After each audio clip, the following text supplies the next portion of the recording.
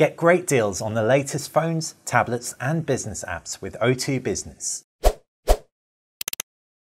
I'm Basil, this is an LG G5 and it has no applications tray. When we covered it at Mobile World Congress, a lot of you weren't too happy about that fact. You'll be very happy to know that you can actually get the applications tray back. Now we sort of knew you'd be able to with custom launchers, but LG has made the Home 4.0 launcher, which is the same as found on the LG G4, available on the LG G5. All you have to do is jump into the LG Smart World application and search for Home 4.0. Now you do need to be connected to the internet, suffice to say, so it isn't a settings tweak that you can just enact. But if you type in Home 4.0, LG Home 4.0 pops up.